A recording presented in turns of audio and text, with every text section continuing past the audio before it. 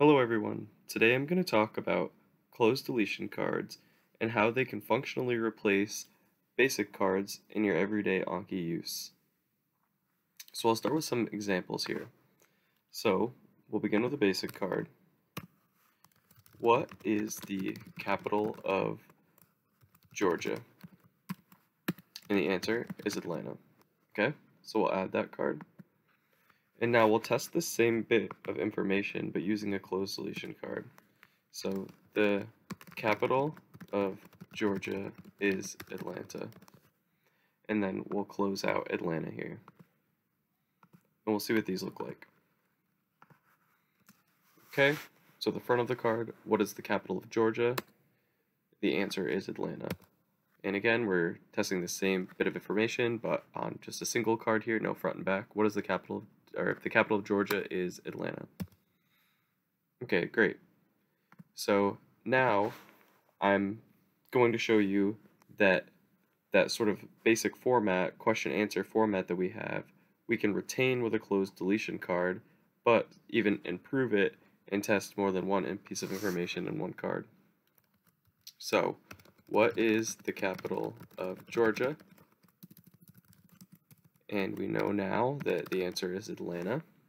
So you can see here that I still have cloze deletion cards selected as the note type, but now I'm putting the same content that we had on the basic card, but on this cloze card, because sometimes I find myself sort of needing the question and answer format to test myself on certain facts or concepts.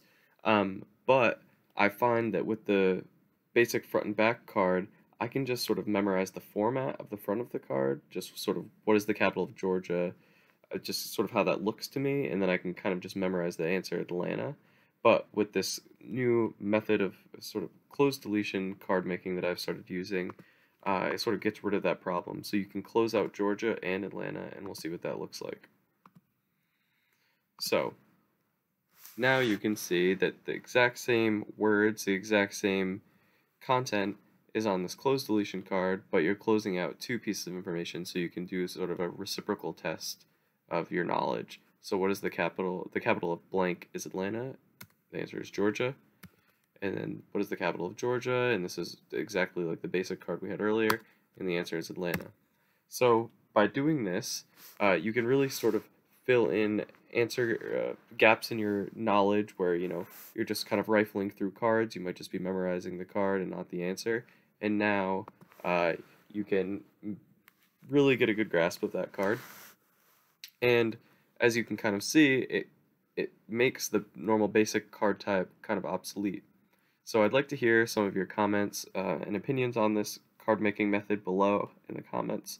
And aside from that, have a good day and good luck with your Anki adventure.